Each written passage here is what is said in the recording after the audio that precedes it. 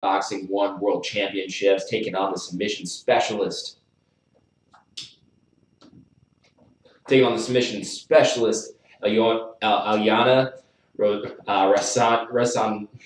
Rasanhaya. It's a very difficult name to pronounce. I'm going to get it by tomorrow morning. Anyway, and also tomorrow afternoon, we have Paige Van Zandt making her bare knuckle fighting debut, as well as Chris Lieben's final combat sports fight. So it's going to be a very interesting weekend in the world of combat sports. But anyway, the picks for this weekend.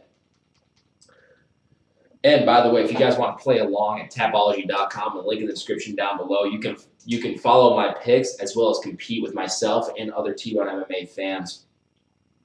You just got to sign up with Tapology.com, make your picks, and just enjoy. So anyway, we begin in the 145-pound division with the Jamaican sensation O'Day Osborne against Jerome Rivera.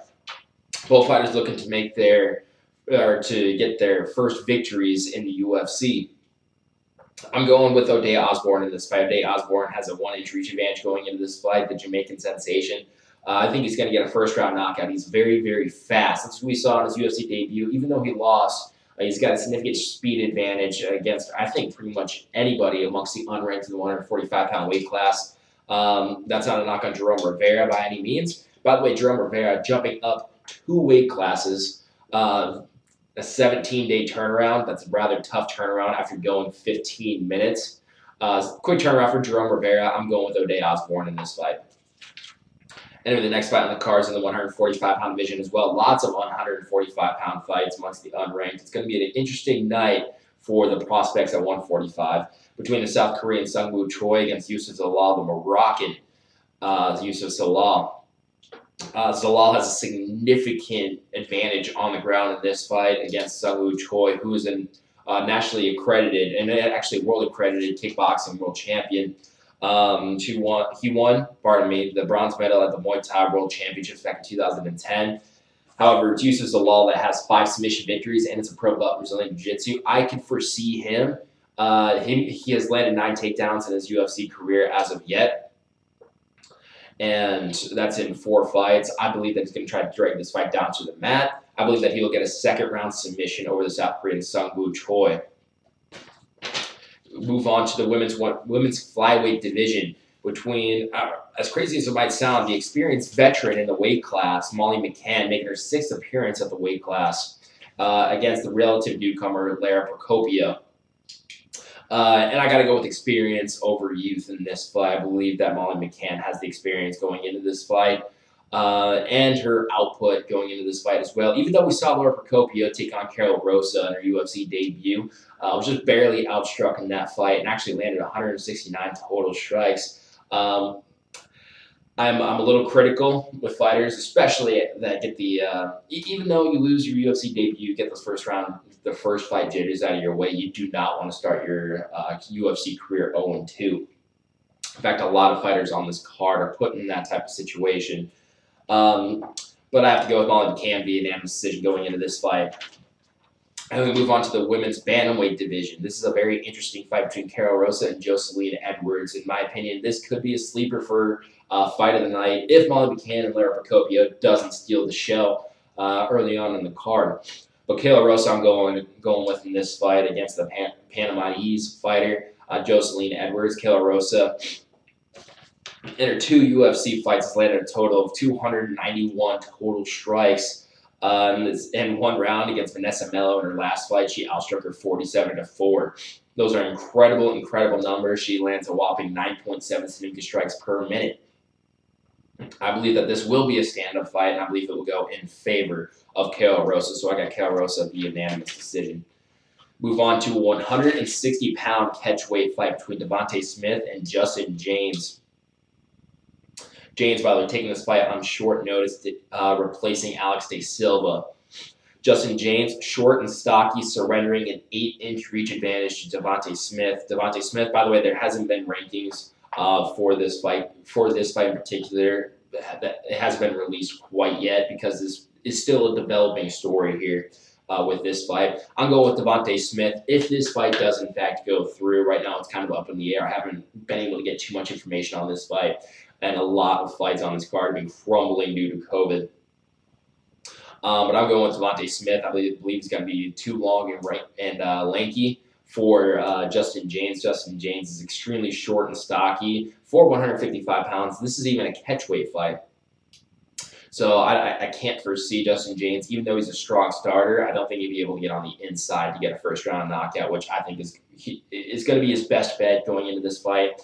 I don't foresee him taking this fight down to the ground, even though he's got 5 submission victories. I believe that this will be the first time, actually, Devontae Smith will go the distance. Justin James is a difficult guy to take out with strikes, unless you land a very flush knee to the body.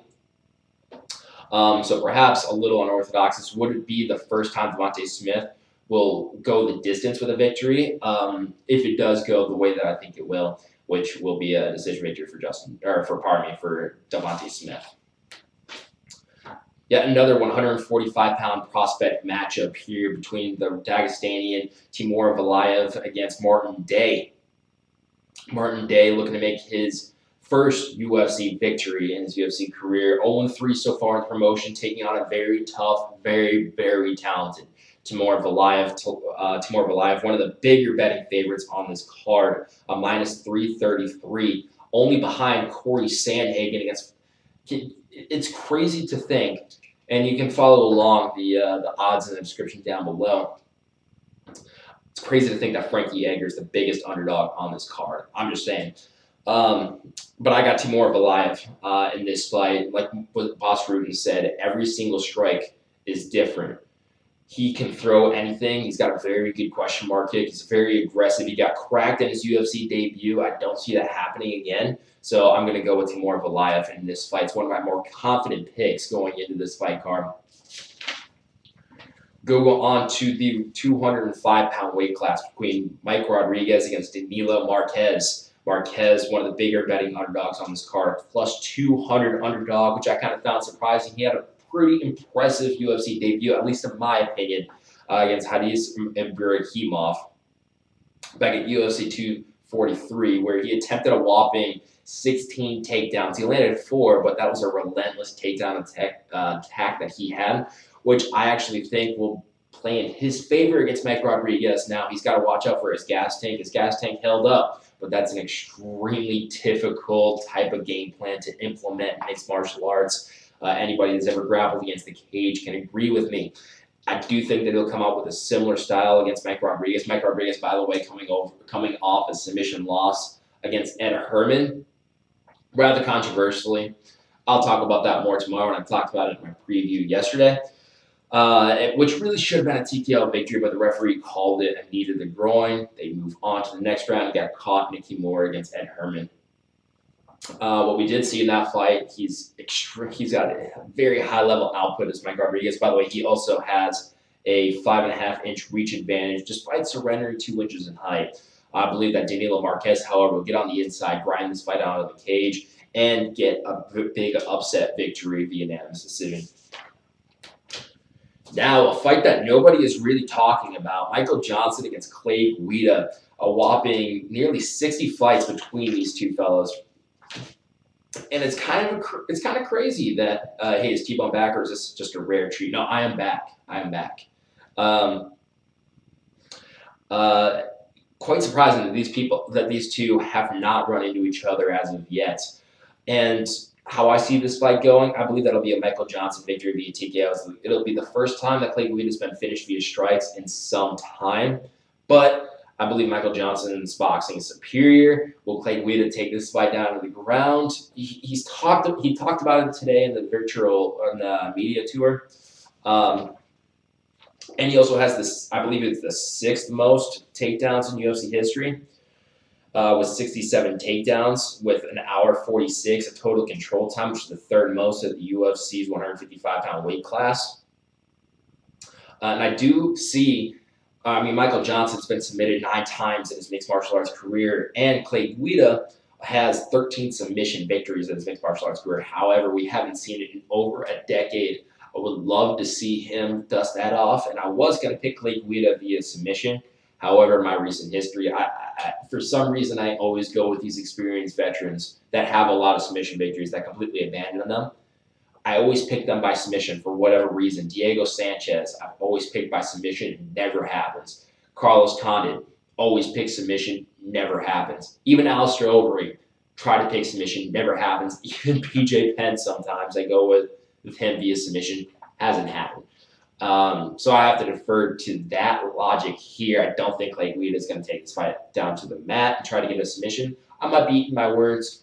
If there's one way that Clay Guida might win this fight, it might be by submission, in my opinion. However, I do see Michael Johnson winning this fight. Could it be by decision? Could it be by decision? More than likely. But I'm going with a rather unorthodox pick here. I think Michael Johnson, with his elite level boxing, could finish Clay Guida. Now, my personal favorite fight on this card in the 155-pound division to kick off the main card, Diego Ferreira takes on Beneil Dariush, an extremely important fight for the top 10 of the 155-pound weight class, and an excellent opportunity for both of these fighters. A must-win fight for the two of them. And at a perfect time, too, with everybody talking about the 155-pound weight class. If they get an impressive victory here, impressive enough, they could be put up there with names such as Dan Hooker, Tony Ferguson, Conor McGregor, Dustin Poirier, Justin Gaethje, Charles Oliveira. I really believe that these two guys have the potential to be up there with those fellas. However, I don't think there's enough eyes on this event to warrant that, but I definitely think their talent is warranted enough. And Beneil Dariush was supposed to face off against Charles Oliveira early on this year. This is actually a rematch from about 2014, where it was Diego Ferreira taking the fight on short notice in Brazil. And it was Beneil Dariush that was able to control the fight pretty much all 3 rounds, leading to a 30-27 decision victory. I believe that would go very similarly. Diego Ferreira, a third-degree black belt in Brazilian Jiu-Jitsu, very dangerous on the ground. Even though Beneil Dariush is able to control him in a lot of different positions on top, he does have to be careful within the transitions. That's what Beneil Dariush was saying all week. And rewatching their fight, I could definitely tell when there's any bit of space, Diego Ferreira is extremely dangerous.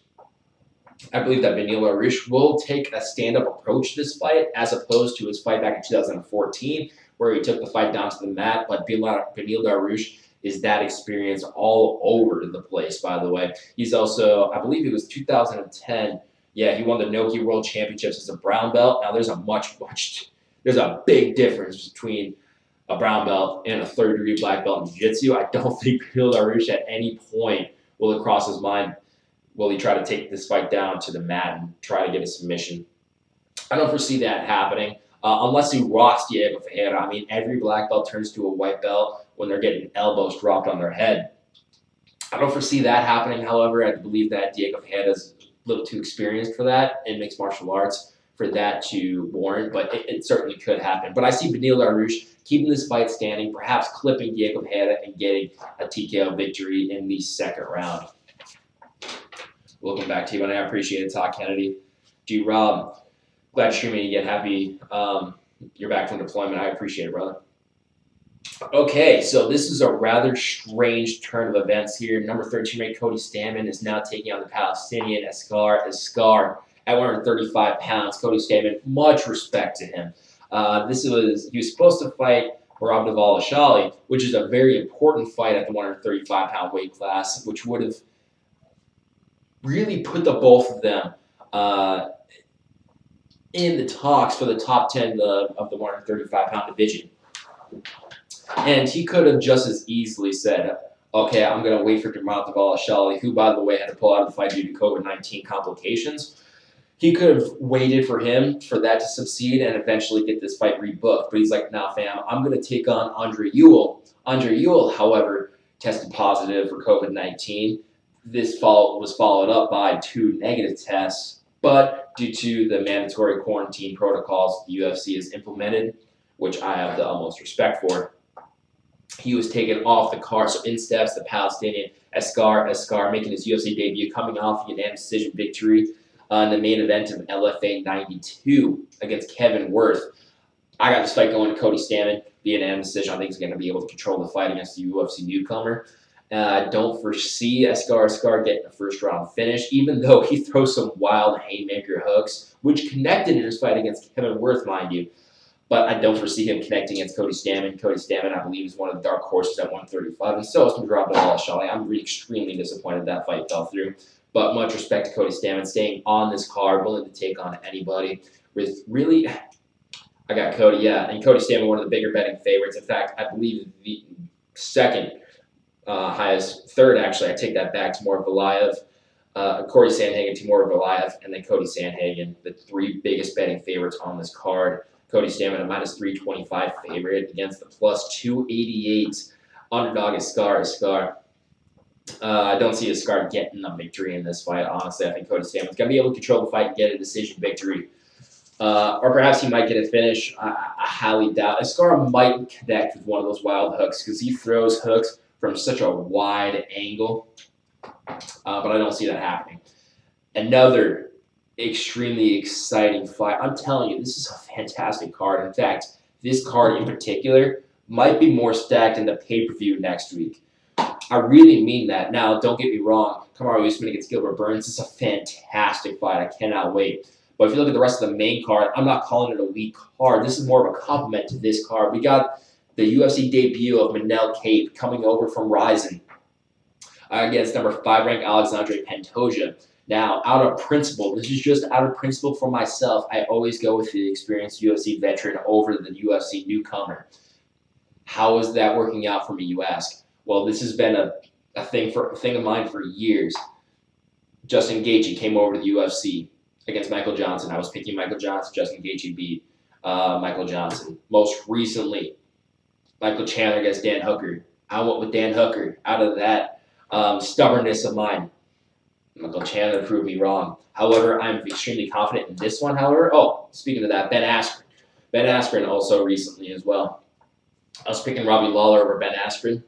That didn't work out well for me. So I'm over 3 on the last 3. But I believe that the experienced UFC veteran, I believe that this is a much different scenario, fighting from Ryzen, transitioning over from Ryzen over to the UFC. And to justify that a little bit, I became a fan of the sport right as Pride was integrating into the UFC, and you didn't really see the Pride fighters do so hot initially in the UFC. It wasn't until a couple of years later when you saw fighters like Shogun or even Alistair Overeem here eventually taking the lead within the UFC. But it took some time, and the same thing with Manel Kape. I believe the same thing will happen. The rule set is extremely different, and I think the biggest thing is fighting from a ring into a cage. Now, Khabib is a major exception to this. He had an excellent transition, but I think that this is an extreme change. If you watch Manel Kape fight in Ryzen, he was wearing shoes, like boxing shoes. Good to see you back on YouTube. I appreciate it. Well, look who gained 8 pounds. Hey, now, come on. I'm going to – hold on. Give me a second here. Manel Kape was wearing boxing shoes. Now, if you ask Ken Shamrock what boxing shoes do to somebody, Ken Shamrock at UFC 1, this was years later, however, in an interview, he said the UFC fixed it against Royce Gracie because they said he couldn't wear his wrestling shoes. Henceforth, took away his balance. If they took away my balance, Royce Gracie wouldn't have submitted me. Now, I don't think Manel Kape will be able to wear shoes in the UFC the way he was in Ryzen, because Ryzen, you know, it's basically today's Pride. I don't think he'll be able to wear those shoes in the UFC. So that might take away his balance. I believe that Alexandre Pantoja will have a significant advantage on the ground. I believe he'll be able to grind him out up against the cage, which is new territory for Manel Kape. I'm sure he's trained with a cage before, but it's much, much different actually fighting in a cage. I think Alexandre Pantoja is going to grind him up against the cage, get a submission victory in this fight in the first round. Well, look who gained 8 pounds. What's funny is actually during this deployment, by the way, I weigh around 190 most of the time. I weigh about 190. I started lifting a lot more when I was over there, but also stopped watching my diet because, let's be fair, I was extremely bored over there. And I'd rather be bored with mozzarella sticks. That defect is good over there, by the way. Really glad to see you're back. I appreciate it. So I got a little careless, and I weighed up to 210. I gained 20 pounds. Now, I wish I could say it was all muscle.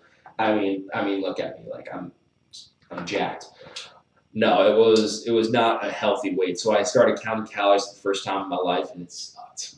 It sucked. I started doing a lot more cardio, and I got down to 195. Now I think it's a healthy 195. I'm definitely not fat by any means. So I guess that you can say I gained 5 pounds. Anyway, quite the shocker, in my opinion. The co-main event, number 4 ranked Frankie Edgar taking on number 2 ranked Corey Sandhagen, the biggest underdog on the card. This is absolutely shocking me. The plus 300 underdog Frankie the Answer Edgar against the minus 400 favorite Corey Sandhagen. I completely understand why Corey Sandhagen is the favorite in this fight, considering Frankie Edgar's last fight against Pedro Munoz. I had that fight going in favor of Munoz, and so did a lot of the mixed martial arts community. Not everybody. It was a very close fight. However, that's more of a compliment to Pedro Munoz rather than a dig on Frankie Edgar. Pedro Munoz is that freaking good. I do believe that Frankie Edgar will be able to outstrike Corey Sandhagen on the feet despite surrendering a 2-inch reach advantage, and still somehow, even though he's the former 155-pound champion, dropping back down, is 5 inches shorter than Corey Sandhagen. But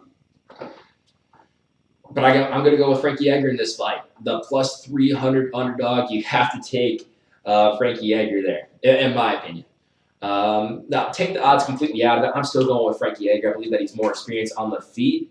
By the way, there's some significant he has the most fight time in UFC history. So, in my opinion, that makes you the most experienced fighter in the UFC. I'm just going to go out and say that. But some significant numbers going into this.